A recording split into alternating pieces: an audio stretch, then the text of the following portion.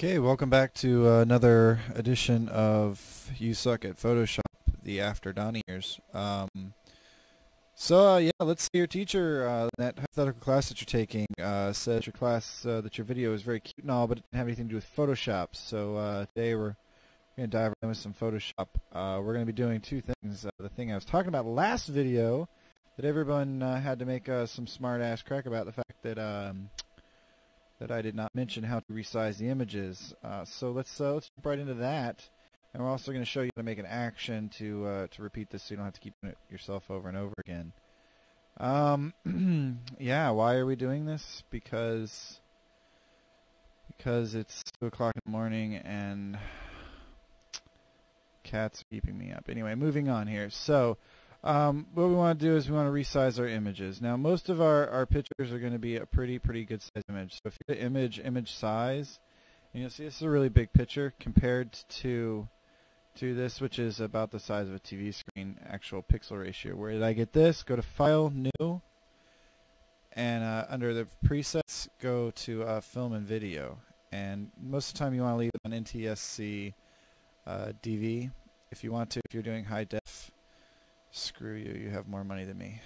Hit OK, and there you have it, the scale picture. Now, if you were to just be silly and drag the image over to that, and then just rescale it, that's so not cool. But you can see how big the image is compared to the actual screen. So we're not going to do that because this is because Donnie would not do it that way. Donnie would go to image and just resize the image manually. But what I want to show you how to do is if you're doing a video like I was showing last time in the other video, you have to do this over and over again. So you want to create a new action. If you don't know where action, go to Window and go up here to Actions, and or you can press Alt F9 if you want. But it's the Actions thing, and then you want to create a new action. So you click the little Post-it note thingy. We're going to call this Resizing action,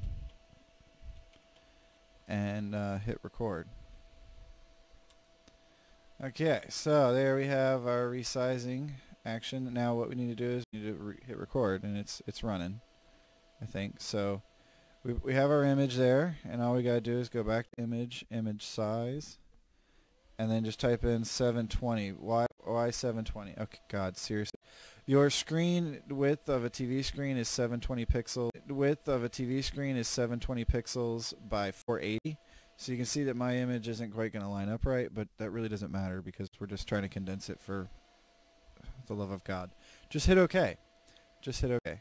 All right, there it is. It resized it. And now we want to go to File. We want to go to Save As. Just click Save As. And now we want to navigate to our desktop, to that folder that we made, again, that photo video folder. So if you don't have a photo video folder, just go to your desktop and just click the new folder and make a damn new folder. Go to photo video folder, and we're just going to leave it like it is. That way it'll just work. And then we hit OK. Now we've got our action that's running here. So we need to go ahead and we need to stop our action. All right. Cool.